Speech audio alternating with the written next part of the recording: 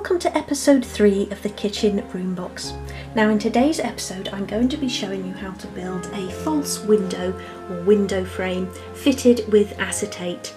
So let's get started. So the backboard in my room box is just 1.5mm thick. So I want to build a frame that actually sits on the inside of the room. And for that I'm going to be using 3mm strip, 1/8 of an inch. And I'm going to build the frame so it overlaps the window opening by 1.5mm or 1/16 of an inch. So all the way around, if you imagine, there'll be a 1.5mm border on the inside.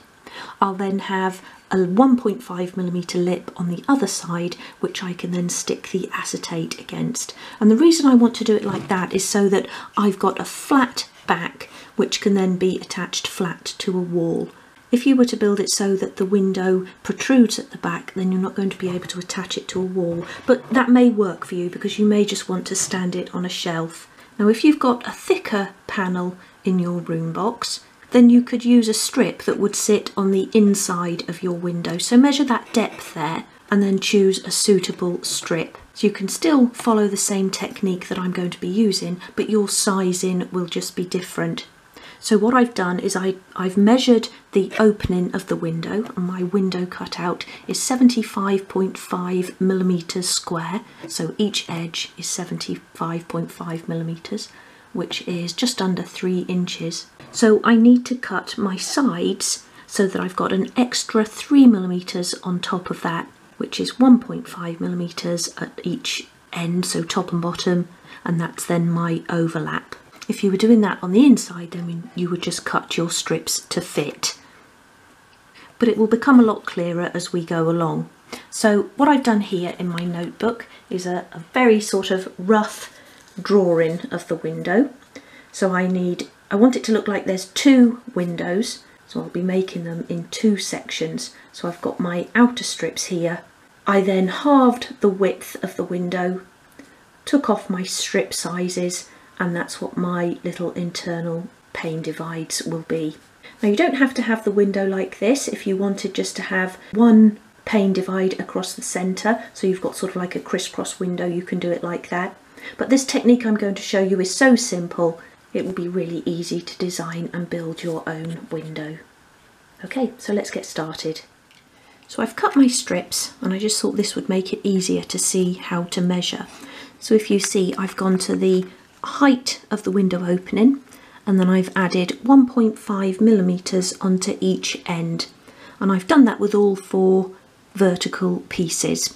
I just lay those on there like that, and then once you've got the vertical pieces cut, you can just measure really what's left. So that's the inside edges of your window, and then I've done the same with these. So as long as these sit at the bottom of your vertical strips, you'll know that you've got 1.5mm overhanging. And that will go up there like that. It's easier just to take your internal window measurement and then take off the width of your strips and divide what's left by 2. And in my case that's 33mm, so I've cut 8 pieces to that width, and they'll be the top and bottom of the window frames, like that. And obviously these won't balance until they're all glued together. And then I'll have 2 panes in each window like that. And you want to measure so that you've got equal amounts in there. So again, measure the height of your strip, take off the pieces that you're adding in. So in this case that would be 12mm, and then divide that by 3, and that will be the height of each of your individual panes. Okay, so now I'm ready to start gluing these together.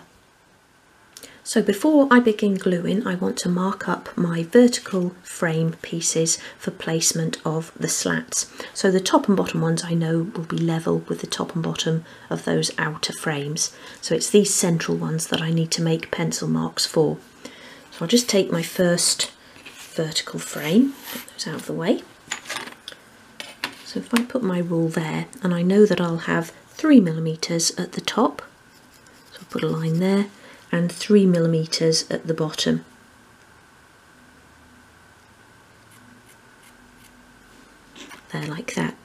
So this central bit, I then need to take off the width of my 2 frame pieces that will be in the centre there, so that's 6mm.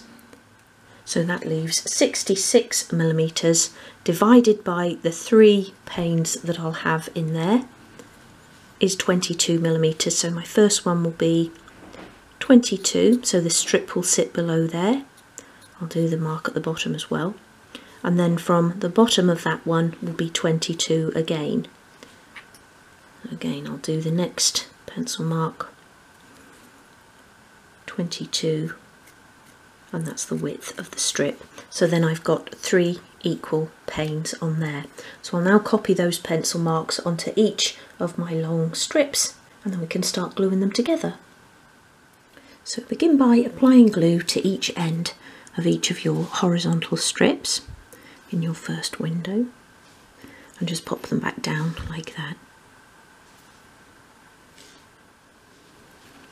Attach the first one so you're flush at the top of your left hand strip like that, nice straight edge along there, and then push in the next ones going between your pencil lines there.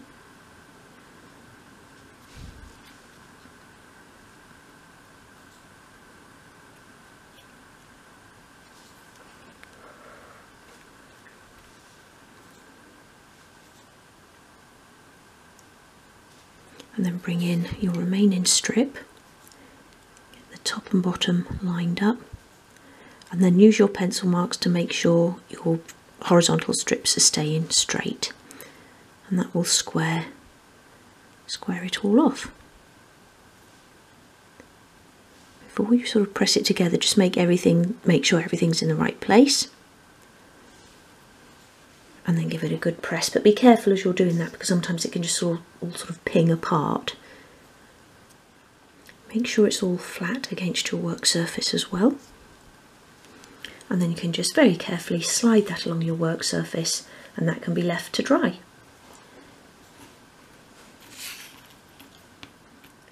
Once you've allowed enough time for the glue to dry, erase or sand away your pencil lines.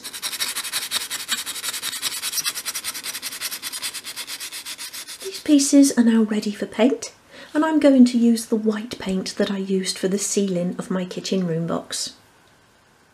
To make painting easier, I've secured the frames to a piece of card, and because I'm going to be having my room box against a wall, the backs of them don't need to be done, but if you're doing that, do make sure that you get into all of the little areas inside and along the edges, which obviously will be seen from inside the kitchen room box.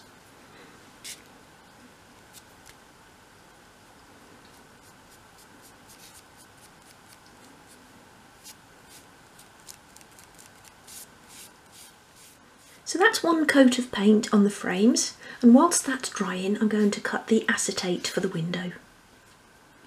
So a little tip for cutting the acetate: measure the window opening and cut a little template.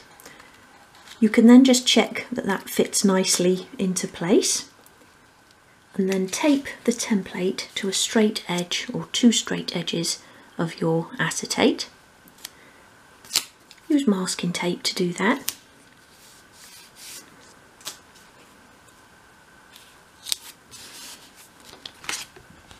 And then you can cut the acetate to size, just using normal scissors.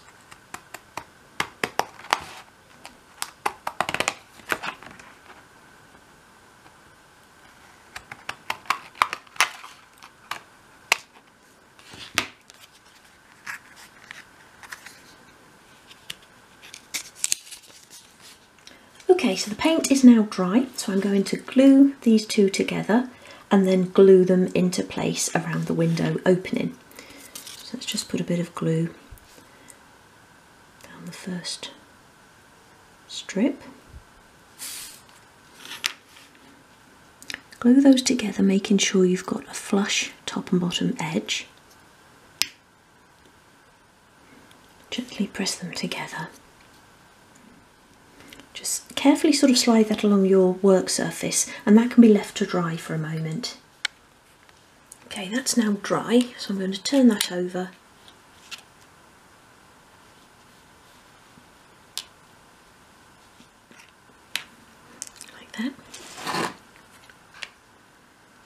So just lay that over the opening, leaving the overhang all the way around. And I'm just making sure that I've got the same amount overhanging around each edge. Press that into place, and then you can lay the ring box back down and give it a good firm press. Don't press in the centre of the window, but just press around the edges there. And again, that can be left to dry. My window frame has now dried firmly into place, so I'm ready to attach the acetate. And to do that, I'm going to use Deluxe Materials glue and glaze. And this is ideal for attaching acetate and other plastics.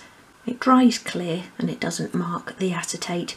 Now, my nozzle is a bit bunged up at the moment, so I've just dispensed a bit onto a piece of card, as I normally do, and I'm going to apply it with a cocktail stick. And you really do only need a small amount of this, so a little goes a long way.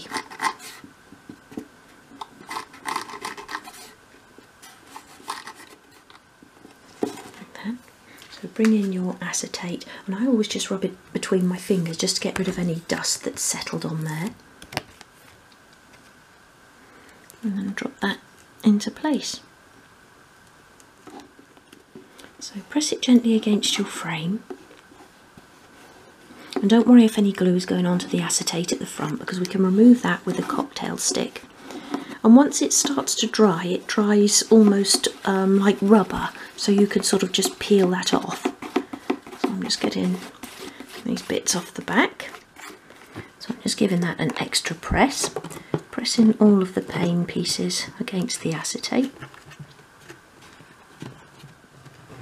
And that can now be left to dry.